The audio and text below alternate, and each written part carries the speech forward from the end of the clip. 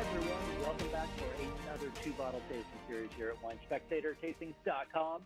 We've got an awesome, fun one today with Terlato wines, and we're going to start with their Pinot Grigio and then move on to a property that they own in Napa Valley called Chimney Rock and taste one of their Cabernets from the very famous and very delicious Stag's Leap region of Napa. So, Travis, this is kind of interesting. We normally we talk about one specific winery, we talk about one specific region. What's the thread that connects these today? Yeah, well, what unites these two wines is a man actually, and really a pioneer in the wine industry in America. A man named Tony Terlato came from humble beginnings as a young boy, really working in his parents' wine shop in Chicago, and then over the decades went on to transform the wine industry in America, focusing on high quality wines, imports, and really forging important partnerships with restaurants and cultivating restaurant wine programs in the United States. And so that's the thread that connects these two exciting wines. And I'm excited to go through, taste their differences, and really be able to celebrate Tony.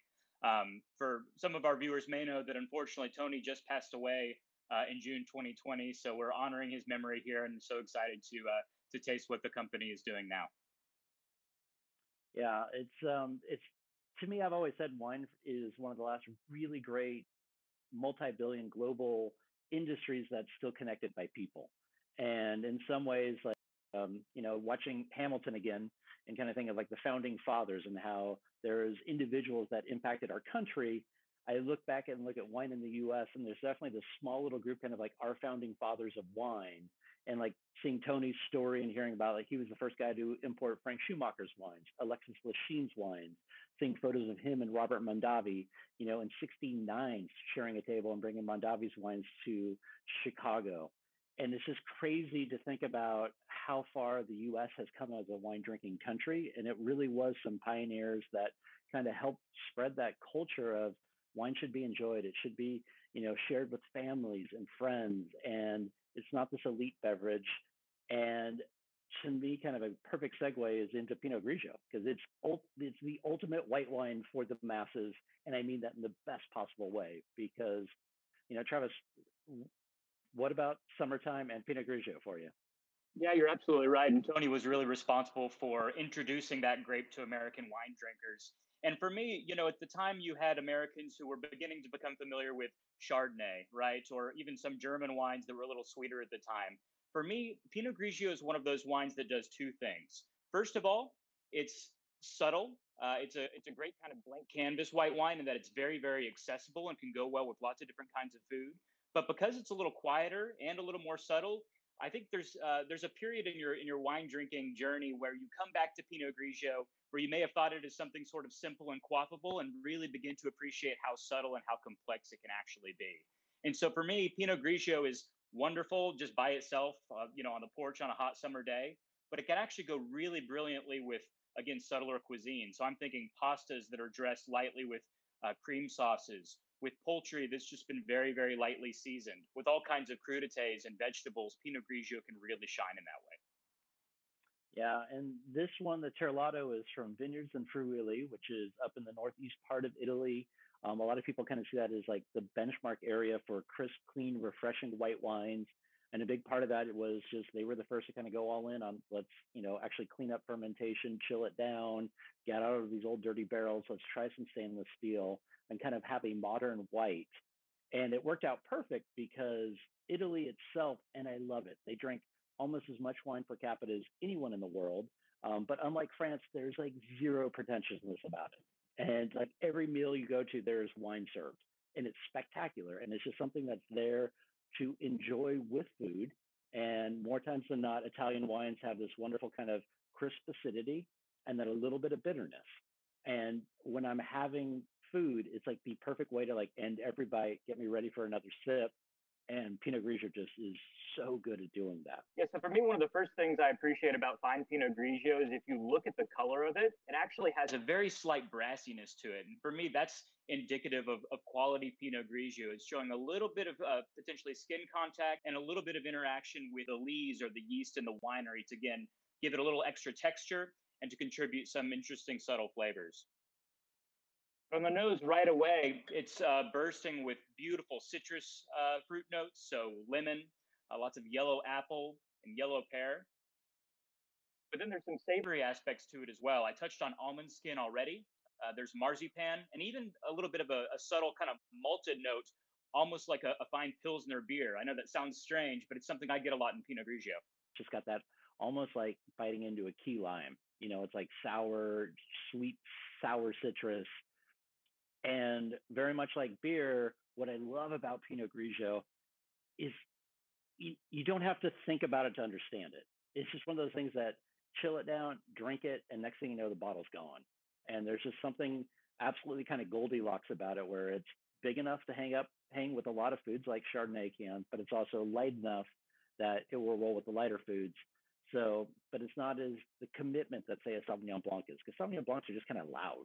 And there's just something about having this just super drinkable, great white wine that goes with almost anything and everything, especially summer.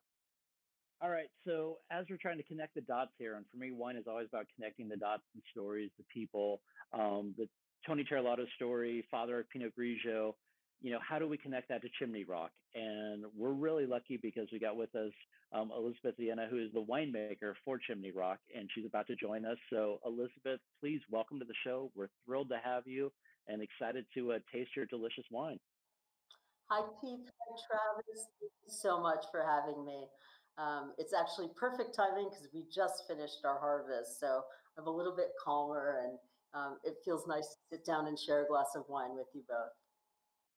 Awesome. I'd have to imagine there's been a few beers consumed in the last week or two as well, or probably shot the whiskeys with the all the stress and extra drama this season has brought. Absolutely.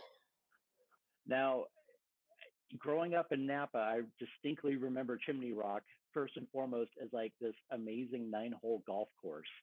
And when did the golf course go away? And like now it's like I think that just blows people's minds. Like, wait, there used to be a golf course right there, and now it's some pretty amazing wines. Well, originally it was actually an 18-hole golf course, and the first 9 holes were pulled out when the first vines were planted back in the early 80s. And then when the Terlato family became investors in the property, they pulled out the last 9 holes. And I still find golf balls in our vineyard. So the spirit of golf lives on at Chimney Rock, but we make pretty good Cabernet, and it's Stag's Leap District, so you can't go wrong there. Nice. I might have lost one of those balls. That might have been mine. So, I find if I bring like a ball for every hole, I usually can make it through the course. But anyways, we digress. So how did you get to know Tony? And to me, it's an interesting company because it has always been about family, and I imagine that you had to probably be pretty close with all of them. Well, I was very lucky. I was a girl who just gotten out of Davis who wanted to make Cabernet for a living. That was my grape. And I happened to do an internship here at Chimney Rock back in 1999 before the Terlatos had become owners. And shortly after I graduated, I'd been working in the business for a little bit. The assistant winemaker here at Chimney Rock left in 2002, so I came in just as the Terlatos were getting involved. And Tony and I became very fast friends. I mean, he became one of my great mentors in life. He was just, I mean, truly a wine legend and somebody that I learned so much from and somebody who supported me. The result of the friendship and, seeing eye to eye with the family and what's important and growing great grapes for wine. Here I am 18 years later because I really respect their vision and their sort of relentless pursuit of quality. Fantastic.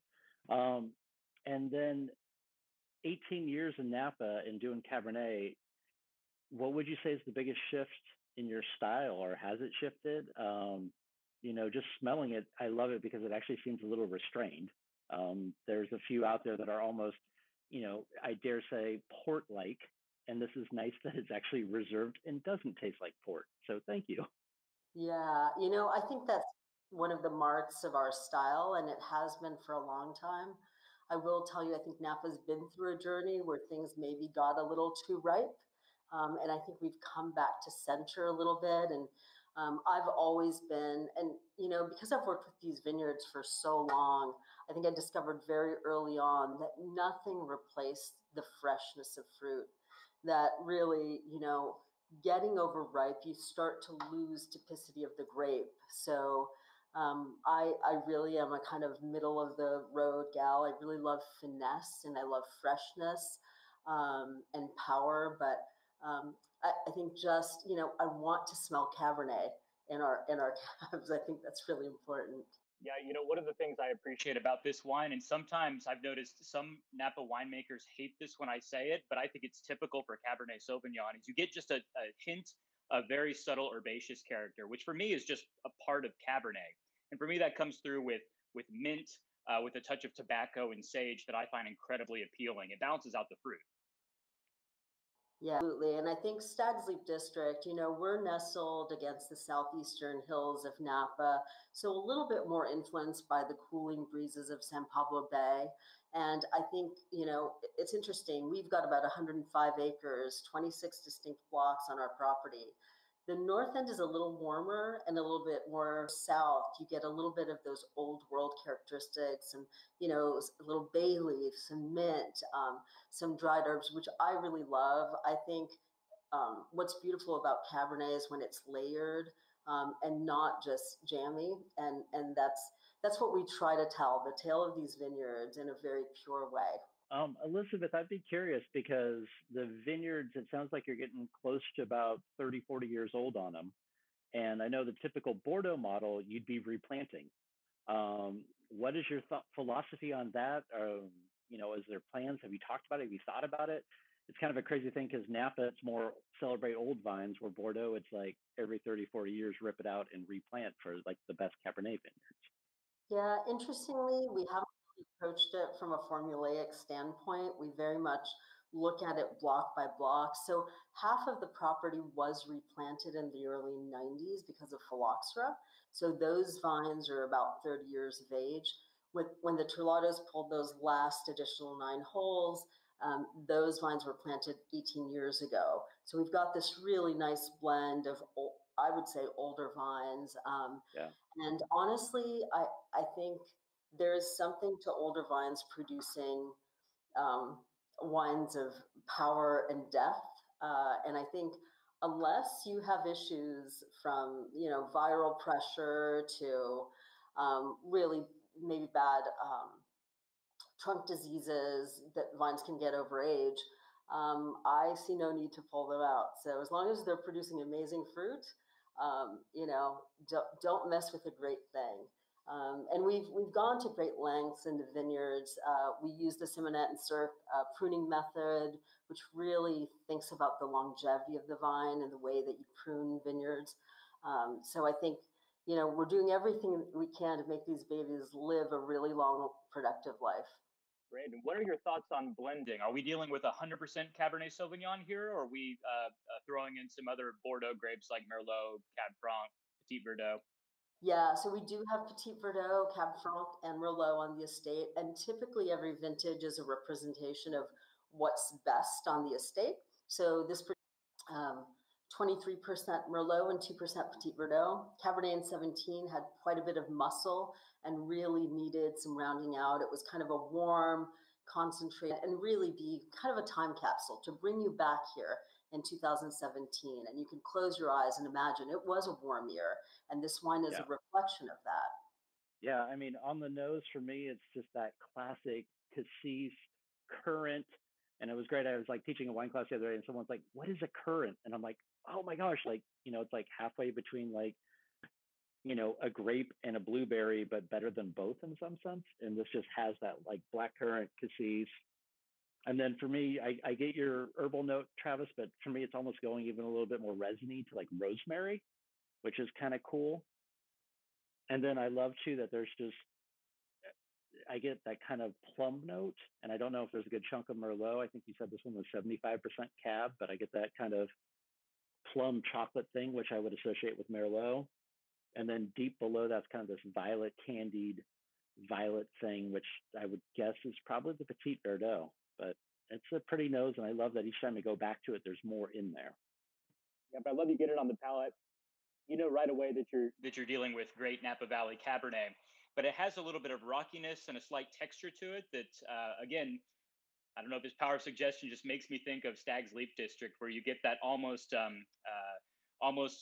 echoes of Bordeaux or something in it, where it's this mineral character, and then really great judicious use of oak here too. So that little rich vanilla, that toastiness, which makes it so appealing when it's young, but is going to help carry all of the structure of the wine and those tannins as it begins to age, and I love that about it. Yeah, and for me, it's crazy. It's got that little bit. If you're using the Bordeaux analogy, it's almost that pencil shaving going into floral, and it reminds me of Margaux. Like if I had to pick which commune in Bordeaux Stag Leaf reminds me the most of, it's Margaux. Oh, I totally agree. We've actually drawn that parallel. Margaux. Oh, I totally agree. We've actually drawn that parallel quite a bit. So that's love that you see that. A little while ago, you used the metaphor of time travel, or wine being like the ability to travel back in time when you were talking about the 2017. Over your career, have you found that is there a sweet spot in terms of what age range you like most to drink these wines, or what do you think? Is it 5 years? Is it 10 years? Is it 15? I think it depends on who you're drinking it with, what you're eating, what's the reason, and that was one of the things that I learned from Tony. Every wine had an occasion and every meal was an occasion. So one of my fondest memories with him is just sitting around a table and there would be 5 magnificent bottles and he had a story about every one. And there's a reverence, right, for that really thinking about one. He had a story about everyone, and there's a reverence, right, for that really thinking about why is this bottle special right now. So my sweet spot, I'm a winemaker, so I'm like hopelessly curious and I tend to try things too soon. But I love Cabernet in its 8 to 12 kind of year age because you really get some of the primary characteristics, but you're really starting to enter kind of that development phase.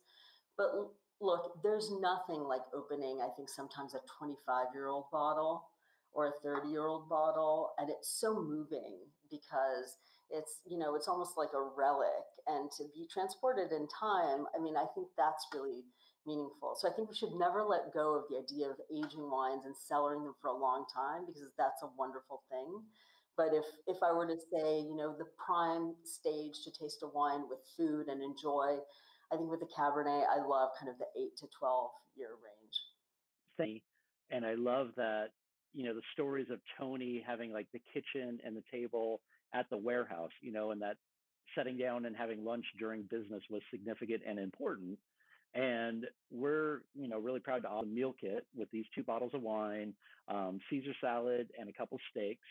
So hopefully you can get together with some friends, pick up the bottles, the meal kit, and have a great dinner, make some memories of your own. Because ultimately, for me, that's what wine's about, is when you can have that connection with great wines, great friends, and that's as good as it gets.